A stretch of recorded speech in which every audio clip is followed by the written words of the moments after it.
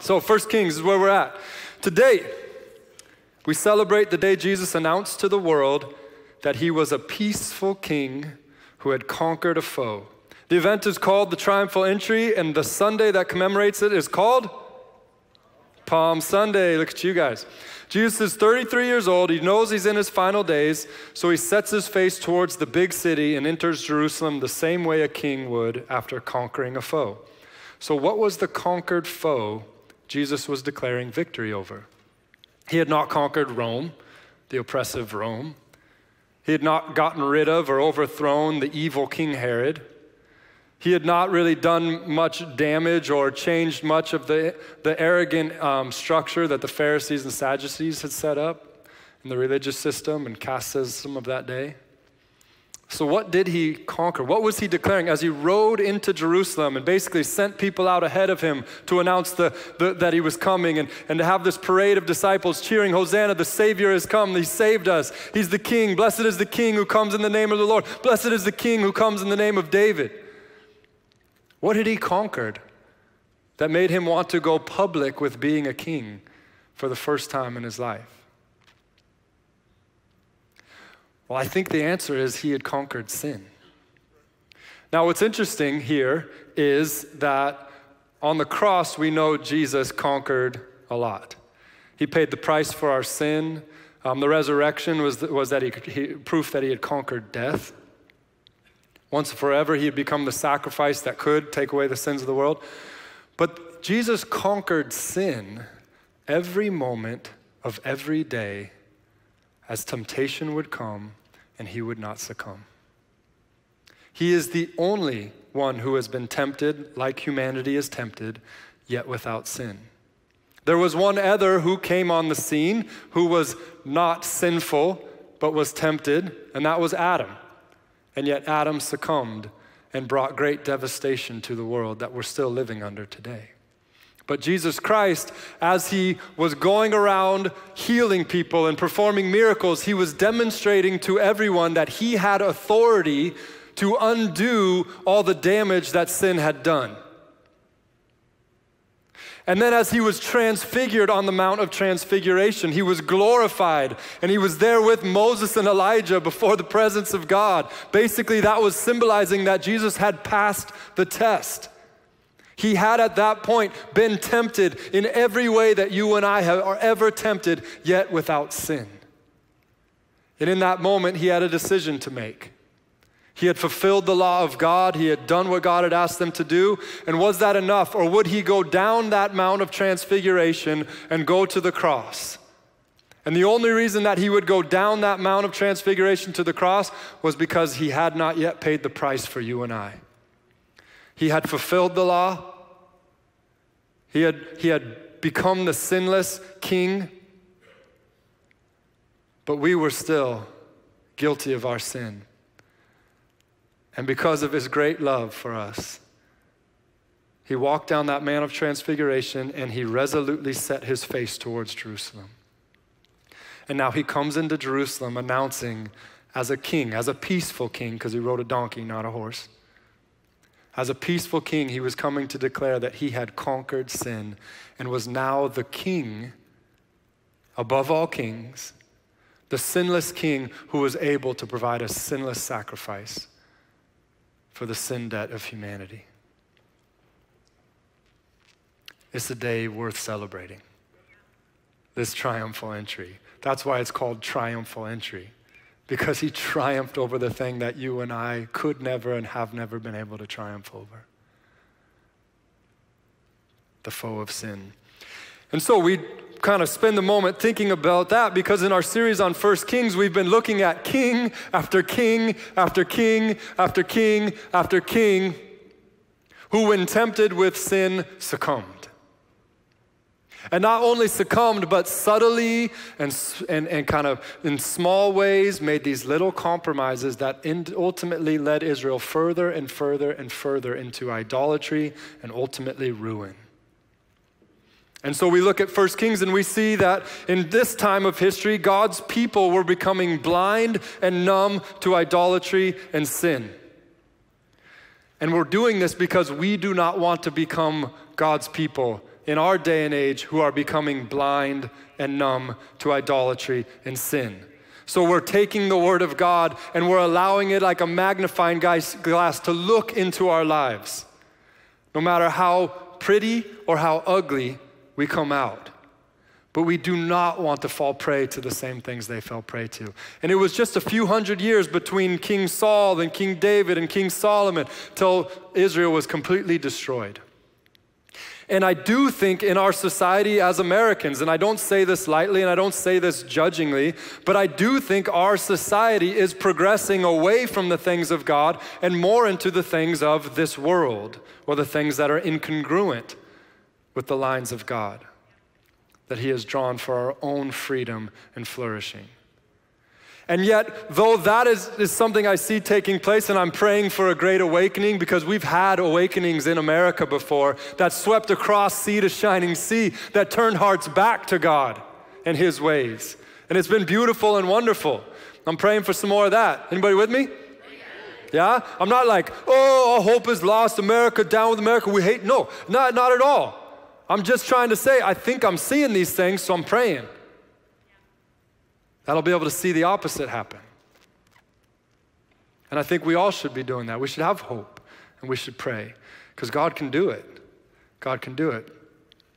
But at the same time, I'm also trying to give warning to my own soul and to my own household and to us as a church that these things are creeping their way into the household of faith.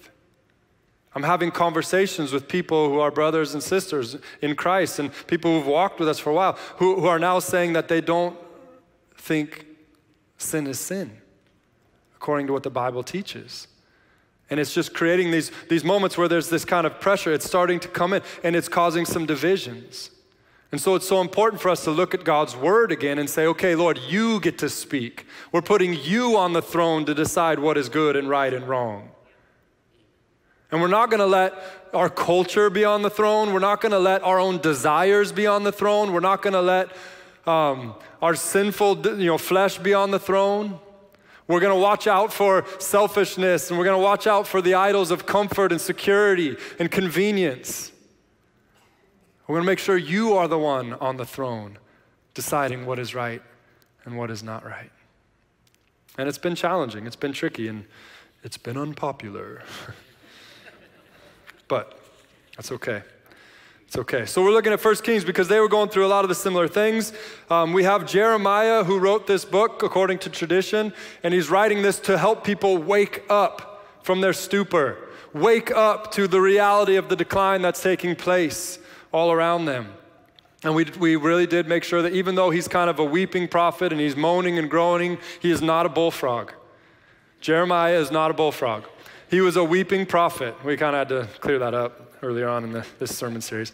But he's basically speaking about how the people of God slowly but surely continued to kind of give into these things. And he's talked to us about a lot of different things. And just to sum up, I'm going to read just kind of some real quick, like basically summarizations from Jeremiah about these kings and some of what they did. Under Rehoboam, in 1 Kings 14, Judah did evil in the eyes of the Lord. By the sins they committed, they stirred up God's jealous anger more than those who were before them had done. They also set up for themselves high places, sacred stones, and Asherah poles on every high hill and under every spreading tree. There were even male shrine prostitutes in the land. The people engaged in all the detestable practices of the nations of the Lord had driven out before the Israelites. So when Israel was a consecrated people set apart, as God's people, they continued to want to more and more be like the nations around them. And it was more and more bringing in their idolatry, more and more bringing in their thoughts, more and more bringing all these things in, till eventually they were a people that God was angry at. His jealous anger was enraged. It's true that God is slow into anger, but God also is angry at sin and those who are walking in it. That's the most loving thing he can do at that point, is to be angry against those who are leading people into idolatry and sinfulness and ruin. And God was angry at them. They had right there, this is talking about God's people. There were even male shrine prostitutes in the land. Basically what this was is that Solomon had set up all these different worship to all these other gods, and some of those gods required you to have sex to worship them. And so you would go, and it just so happened to be male prostitutes, so if you were male or female, you would go and have sex with these people to worship these gods. It was a way that you would honor them.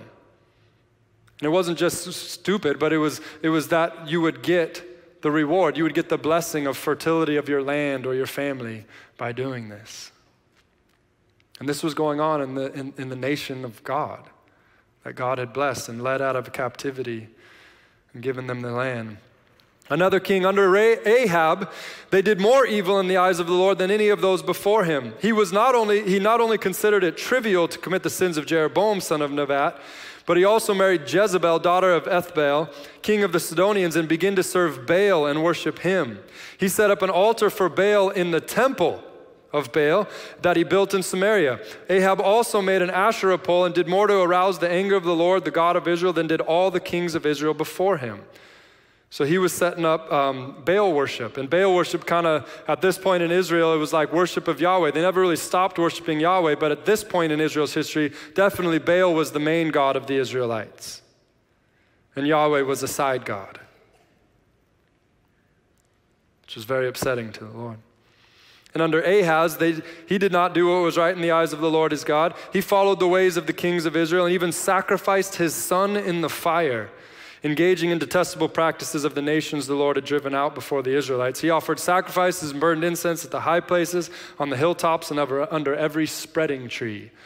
Now, I don't know what a spreading tree is in this regard, but I'm sure you can look at commentaries and they talk about it for a long, long time, which is fun about commentaries and also so boring sometimes. But anyways, but he's offering his own son as a sacrifice in the fire, which is a practice of the god Moloch. Again, to get fertility and prosperity. And we look at these things and we think, these people are crazy for them to be so bizarre in their sexual immorality and to be so bizarre in what they're willing to sacrifice and kill, even of their own families, for these gods. And yet, I think if we're honest, in our society, we see some very similar type things. That's the scary thing about sin, is the sin that we commit, we don't get to decide what the consequence is or who suffers the consequence. And as we see in the story of Solomon, Solomon was very sexually immoral. And yet he didn't suffer the consequence. His son did. And all the people of Israel ultimately did. And when we choose the idolatry of greed or money, or we choose the idolatry of sex or power or position, so oftentimes it's our kids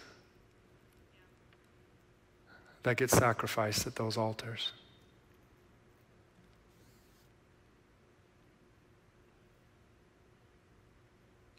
And in some ways, I bet everyone in this room or listening online could tell a story of something that they experienced because of the idolatry of their parents. Or maybe something their kids have experienced because of their idolatry and sin. And it's very heavy stuff. But these kings were people just like you and I. But then, just before we get too bummed out, we keep going. There's some other kings. Now, I'm going to read I read 3 kings that did not do what was right in the eyes of the Lord, and then I'm going to read 3 kings that did what was right in the eyes of the Lord. Don't for a second think that it was kind of an even spread. Basically, you got about 3, maybe 5. If you really want to stretch, you got about 8 out of 50 kings did any good at all. The rest, horrible. Horrible. But here's some good news. Under Asa, he did what was right in the eyes of the Lord, as his father David had done. He expelled the male shrine prostitutes from the land and got rid of all the idols his ancestors had made. He even deposed his grandmother. Yeah, you can laugh at that. I think it's funny too. Maacah from her position as queen mother because she had made a repulsive image for the worship of Asherah. Esau cut it down and burned it in the Kidron Valley. Although he did not remove the high places, there's Jeremiah, the weeping prophet, Esau's heart was fully committed to the Lord all his life. So here's good news.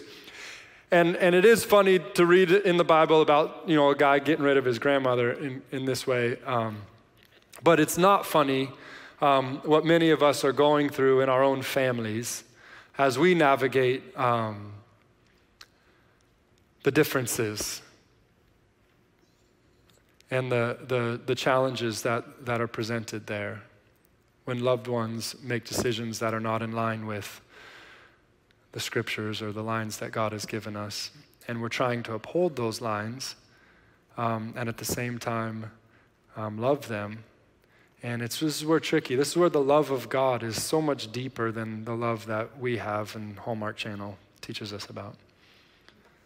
Because love is patient, love is kind, but it rejoices in the truth at the same time. It is deep, and it is rich, and it is challenging for people like us. And sometimes we have to draw those lines. Jesus taught us that there are times in our following of him where we're going to have to hate our brother and hate our sister. And he's not actually saying that we should hate them. He's saying that they're going to perceive what you're doing as hate, when really all you're doing is trying to follow them and love them. And those become very difficult times. Good times to pray. And good times to sing about a God who chases down people on their prodigal roads. A good time to think about a God who wants to come into our lives and restore our broken lives. A good time to sing about a God who, there's no mountain he won't climb, right? There's no wall he won't break down. It's good to think about God in those times and to pray. The next king under Hezekiah, he did what was right in the eyes of the Lord, just as his father David had done. He removed the high places, smashed the sacred stones, and cut down the Asherah poles. He broke into pieces the bronze snake Moses had made, for up to that time, the Israelites had been burning incense to it. Here's a story of even something that was done in memory of God and what God had done. They had made an idol out of that, and were worshiping that instead of the Creator. And then we get on to Josiah, and we're going to spend a little more time talking about Josiah. I've chopped up the full portion of story about Josiah. You can read it later if you want, but I've just kind of given us some little highlights in there because I've been watching a lot of March Madness highlights, and it's just all highlights. I love highlights. It's like, don't have to watch free throws, all boring stuff. Just give me the highlights, and Baylor's still in it, so my bracket's still alive. It's like, yeah. Josiah did what was right in the eyes of the Lord and followed completely the ways of his father David, not turning aside to the right or to the left. When the king Josiah heard the words of the book of the law, he tore his robes. And he gave orders to Hilkiah the priest and some other guys and said, go and inquire of the Lord for me and for the people and for all Judah about what was written in the book that has been found. Great is the Lord's anger against us because those who have gone before us have not obeyed the words of this book. They have not acted in accordance with what was written there concerning us. It's a fascinating moment in the history of Israel. Because we're in 2 Kings now when we get to Josiah. So we've gone through a lot of kings. So we're towards the end of the time of the kings before they actually go into exile in Babylon and Judah and they get taken over by the Assyrians in Israel up north. And here Josiah becomes king and wants to do what is right in the eyes of the Lord. And so he starts to try and figure out what that is. And he knows that these high places are evil, so he starts working on those things. But one of the things he wants to do is get the temple of Yahweh back in action. And he starts cleaning it out and doing all these things. And in the process of doing that, a guy finds a scroll. And he doesn't know what the scroll is. So then he takes it to some different people. They finally get to a priest and they're like, what is this thing? And the priest is like, that's the Torah. That's the law of God. That's the thing that God gave Moses as they were on that Mount Sinai and in Egypt. That's the thing that has basically caused us, that teaches us God's ways. And so he brought it to the king, and he's like, King, I want to show you something that we found. It had been gone. They didn't even know where it was. It had been buried. It had been forgotten. It had been totally rendered unimportant for long enough to where now they didn't even know where it was. And he starts to read it to King Josiah. And Josiah, the reason I'm having trouble is I've been praying for Josiah to show up in our day. But Josiah gets hit in the face with this stuff. He gets his heart chopped up by the word of God. And he repents. He falls on his knees, he tears his clothes and said, God, I'm sorry. But thank you so much for your word. Thank you so much for letting it come to the surface. Thank you so much for helping us awake to the reality of what's going on. And he tells his guys, go and figure out every single thing in this book that we're doing wrong, and let's make it right. It was such a beautiful, beautiful response. And so, they find some things that they're doing wrong. And the king ordered Hilkiah, the priest next in rank, to remove from the temple of the Lord all the articles made for Baal and Asherah and the starry hosts. He burned them outside Jerusalem in the fields of the Kidron Valley and took the ashes to Bethel. He did away with the idolatrous priests appointed by the kings of Judah to burn incense of high places of all the towns of Judah and those around Jerusalem. He took the Asherah pole from the temple of the Lord. We're talking about this stuff in the temple of the Lord. And he took it to the Kidron Valley outside Jerusalem and he burned it there. He ground it to powder and scattered the dust over the graves of the common people. Again, common people, it's like, what? Where did that come from? It's just, he's fired up though. He also tore down the quarters of the male shrine prostitutes that were in the temple of the Lord. Did you hear what I just said? In the temple of the Lord that Solomon built for Yahweh, there was a portion that was used to house the male shrine prostitutes. Josiah kicked some booty that day. And that was also the quarter where the women did the weaving for Asherah. I don't know what that's about. He pulled down the altars the kings of Judah had erected on the roof near the upper room of Ahaz, and all the altars Manasseh had built in the two courts of the temple of the Lord. He removed them from there, smashed them into pieces, and threw the rubble in the Kidron Valley. The king also desecrated the high places that were east of Jerusalem on the south of the hill of corruption. Why is there a hill of corruption? The one Solomon, king of Israel, built for Asherah, the vile goddess of the Sidonians, for Chemosh, the vile god of Moab, and for Moloch, the detestable god of the people of Ammon. Josiah smashed the sacred stones and cut down the Asherah poles and covered the sites with human bones. It's serious. It's very serious. Furthermore, Josiah got rid of the medians and spiritists, the household gods, the idols of all the other detestable things seen in Judah and Jerusalem. This he did to fulfill the requirements of the law written in the book that Hilkiah the priest had discovered in the temple of the Lord. Neither before nor after Josiah was there a king like him who turned to the Lord as he did, with all his heart, with all his soul, with all his strength, in accordance with the law of Moses. Hallelujah. And just in case you think he was a big jerk and didn't know how to have fun, the king gave this order to all the people: celebrate the Passover.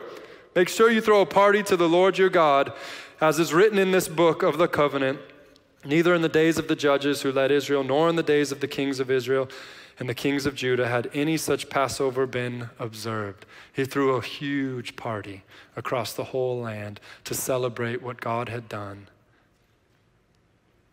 through the Passover. And there was great rejoicing in God's heart. His anger was stayed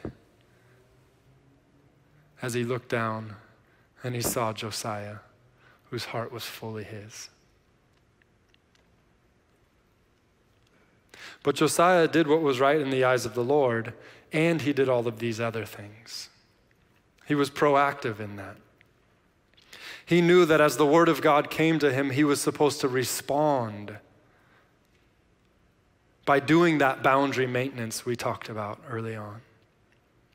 For not only his own soul, but his household and the institutions that he was a part of. Just so happens he was the king. of the whole nation.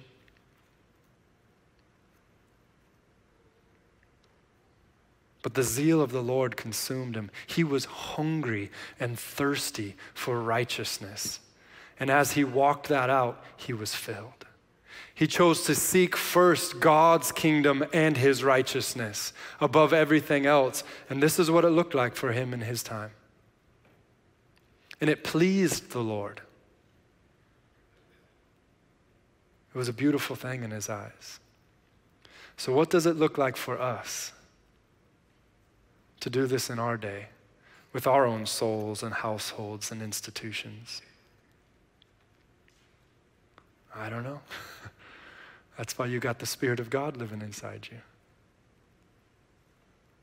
But what I love about this is when the line of God came and basically dissected Josiah and his people, when the line of God came and cut his heart in half, helping him to realize that he was outside the lines of God. He was outside where God needed to be. They were so far off. He did not respond thinking that God doesn't love him or want him.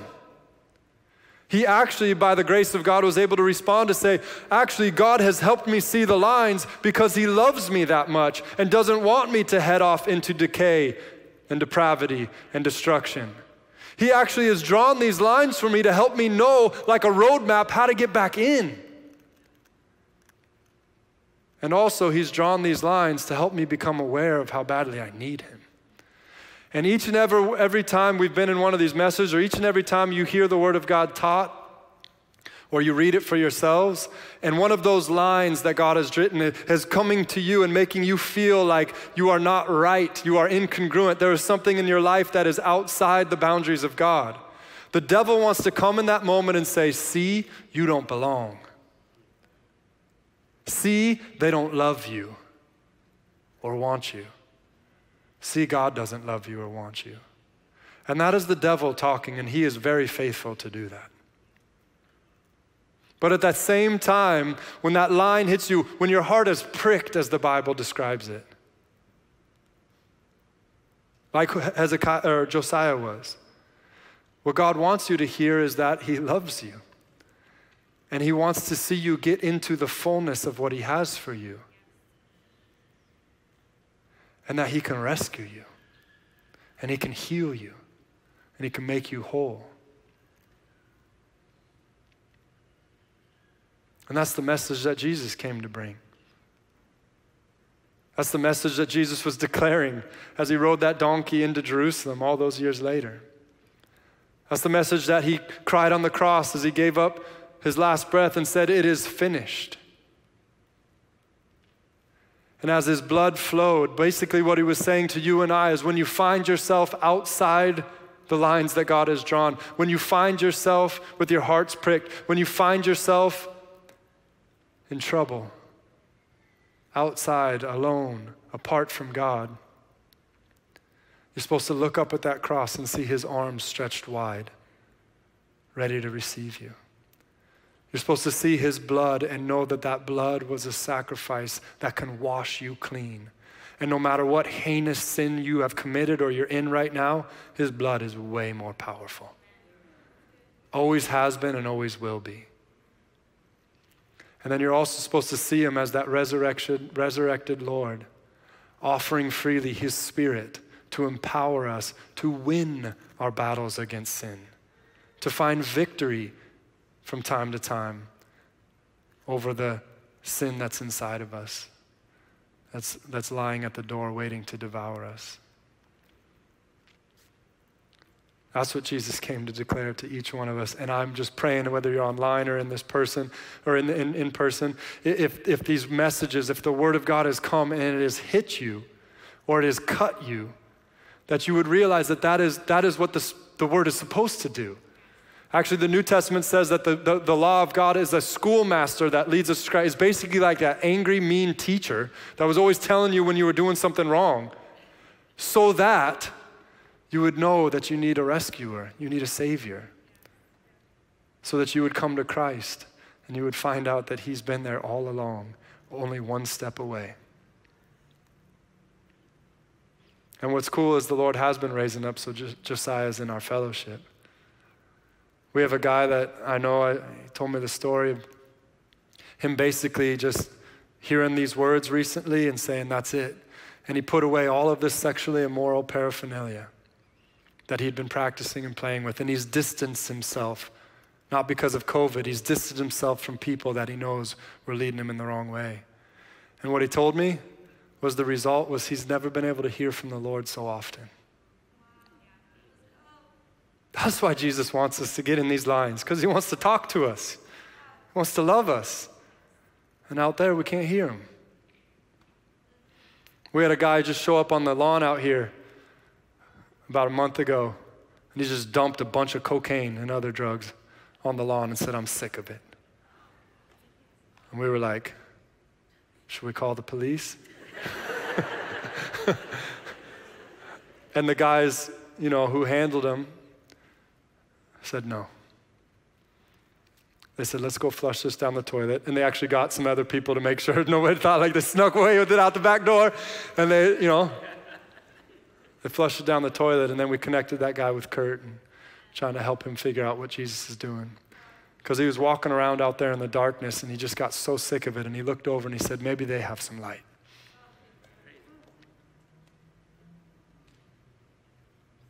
We got some people that have decided that they weren't going to worship at the altar of convenience and comfort and security.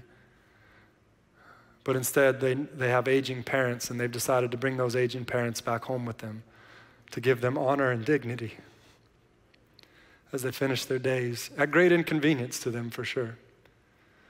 And another guy actually he and his wife, they just moved away from us and everything that they loved and all the goodness they were experiencing to go do the same thing, to just make sure his parents were getting loved and cared for. And I'll tell you what, that's something that God is really pleased with. And I could go on and on. It might just seem little to you, but it's not little to the Lord. Actually, my wife went to a birthday party yesterday for a kid who's been quarantined his whole life because of autoimmune diseases. And instead of birthdays, he asked if everybody could donate to the food pantry here. He's like 10 years old. He's a little Josiah.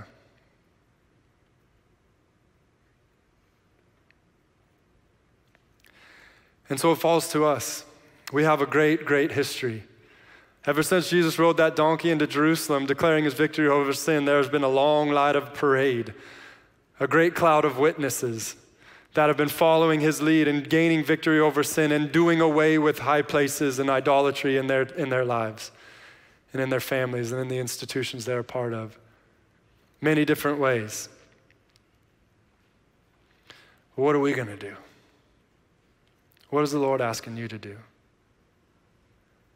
I know someone in our fellowship that they've been together for a long time as boyfriend and girlfriend, and they got kids and all of that, and they're saying, we're ready to get married before the Lord. There's a lot of things that we can do to follow him. Some people built an underground railroad. Some people built a hiding place. Some missionaries have gone and it's cost them their life. But then their family went to the same people and saw them get saved. Lots of ways that we can serve the Lord.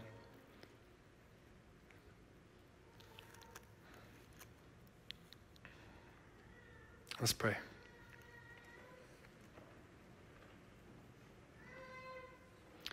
Wow, Lord, you just keep it coming, huh? Lord, I pray that you really would help us to not fall prey to our desires for sex, money, self, individualism, convenience, security, comfort, or even ideological popularity or significance. But instead, Lord, we would just have your word hidden in our hearts that we might not sin against you. That your word would be a light into our path. And we would walk in it, Lord. And I pray that us as a church, Lord, I pray for the whole church, but I really pray for us, Living Streams, right now in Phoenix in 2021. I pray that we would be the salt and light that you want us to be. Lord, where we've lost any saltiness, please forgive us and heal us. We know, Lord, you want us to stand against the decay in our society, but at the same time bring healing. We know you want us to be a city set on a hill so that those who are walking in darkness and finally get sick of it can look and have some place to run. Please help us, Lord, to not be like the older brother that rejects people who come home, but instead to be just like you, Father, and receive them and robe them. We thank you, Jesus, that you found us, that we were once lost and blind, but now we're found and we see.